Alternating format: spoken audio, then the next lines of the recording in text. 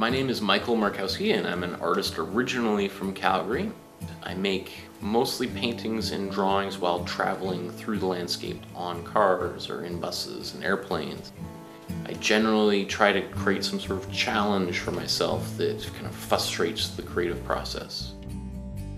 My challenge is to make a drawing, videotape the creation of that drawing, and post every day throughout 2016, which is a huge challenge.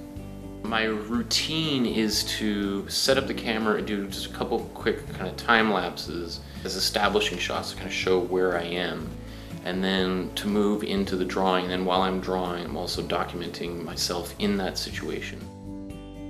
One of the things I tend to do is do a lot of project-based artwork where I'm in a short period of time making a lot of art, and then I don't make art for another month and I don't touch a pencil. One thing I wanted to do with this project was really focus on keeping a daily practice and really getting into the groove of making things over and over and over again. Because I find when I do these singular projects, that first few days is warm up again. And it's, what if I was warmed up all year round and then I started a new project and I was ready to go right off the bat?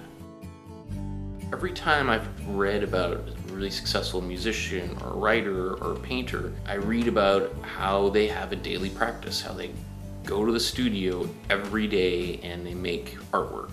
If I want to be one of those artists I admire, it makes sense to follow the lessons of people who've done it in the past.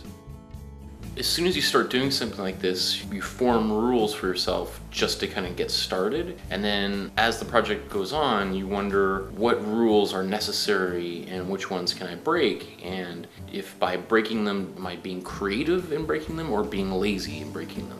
One thing I'm working on right now is trying to figure out how to make these things quicker and faster. Currently, it's taking me about 6 to 8 hours for a 1-minute video.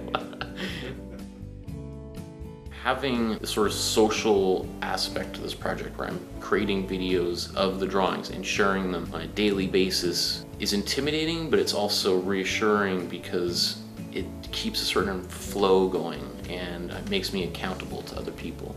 At the same time, I don't want to get trapped into that kind of thinking, especially there have been times where I go online, there's like 10 people have seen them, and I think like, wow, nobody cares, right? So maybe I should just stop. Ultimately, that motivation has to come from inside. Otherwise, it's not sustainable.